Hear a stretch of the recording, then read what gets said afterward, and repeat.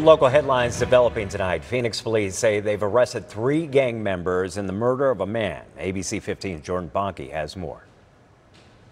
The care Bernardo Pantaleon put into his look that made him the life of the party, of which he very likely planned and decorated himself, we're told, came second to the care and love he had for his family and 3 younger siblings. Bernardo was just my happy place. We heard from a family member who didn't want to share their identity for safety reasons, but they did share a number of stories of what made Bernardo so memorable.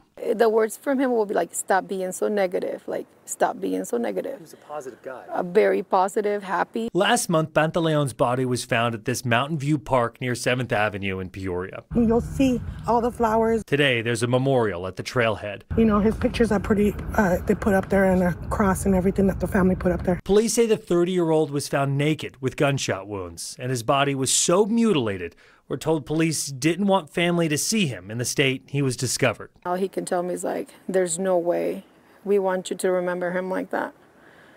There's no way we're gonna allow you guys to see it. We just don't have the heart to, and it's just horrific. Almost a week later, 3 men are now charged in connection with the homicide. Police say they confessed to the murder, and in addition to that, they face charges including crimes against the dead and assisting a street gang.